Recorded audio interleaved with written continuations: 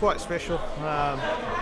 Being someone who's proud of their heritage and the culture, and I think just the sacrifice that my parents made moving across the ditch in order to provide the life that I get to live now, it's one I'm forever grateful and probably in debt for a long time. I think the smallest sacrifice I can make is going back and playing for my country, and it's probably going to be one of the proudest moments for my family, but I think for us as a nation, this is something that we all look forward to.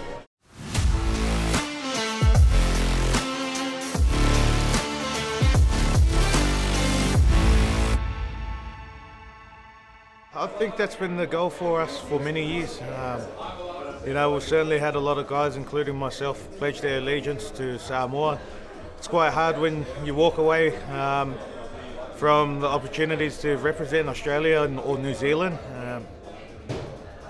I think the sacrifice that we're making is certainly probably outweighs the financial benefits that you do get playing for those Tier 1 nations, but the rewards we get for growing the game, having that next generation look up to us, as we are probably certain role models within our own clubs and in competition. I think it's quite the direction that we want to be heading in.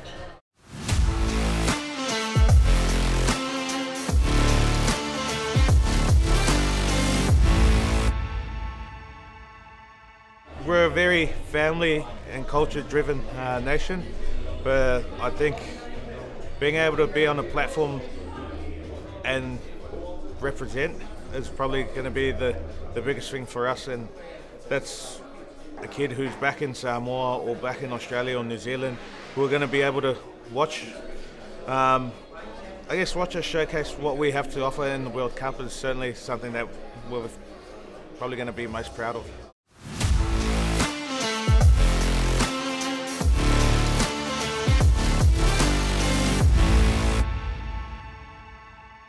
Oh, we can't go past our first game. It's against England. We're playing in their backyard, and certainly it's going to be a packed St James Park stadium. I think it holds about 50-odd thousand, so probably be 50-odd thousand supporting England. It's going to be a great atmosphere, but in terms of the international game, we haven't been able to play over the past 3 years or so, and we're definitely just looking forward to enjoying every moment.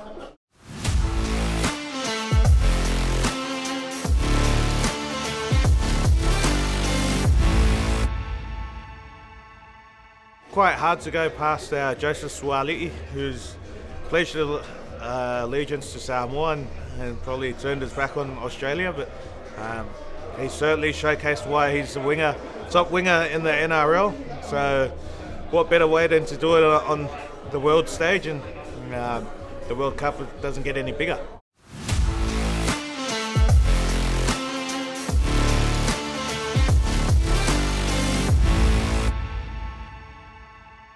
Enormously. I think to be able to share the stage with them and drive the competition that they're trying to grow is probably going to have more, of that social impact with the rugby league community.